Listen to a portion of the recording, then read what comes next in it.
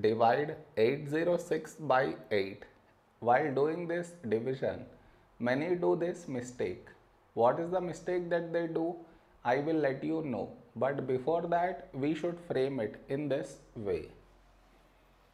806 here, 8 here. This is your step 1. Next, here we have 8 and here 8. When do we get 8 in 8 table? 8 ones 8. Now we should subtract. We get 0. After this, bring down the beside number. So 0 down. Here we have 0 and here 8. 0 is smaller than 8. So we should bring down the second number. And the rule to bring down second number is put 0 here, then only we can bring this number down. After this step, the mistake happens, and the mistake is this. Here we have 6 and here 8. 6 is smaller than 8. So what many do is they directly put dot, take 0,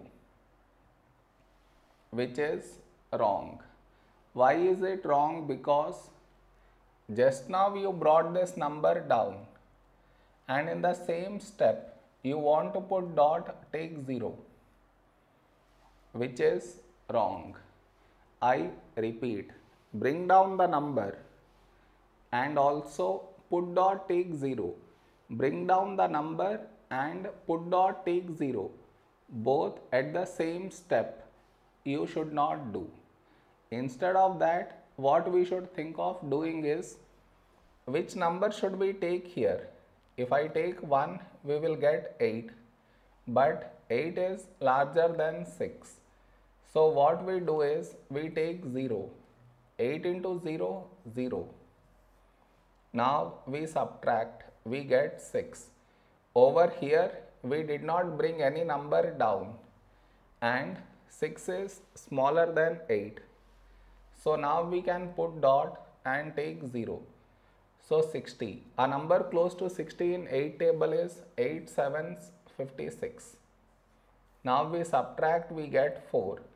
4 smaller than 8, and we already have the decimal. So take 0. 40. When do we get 40 in 8 table? 8 fives 40. Now we subtract, we get 0. Did you understand where does the mistake happens? You should not do that mistake.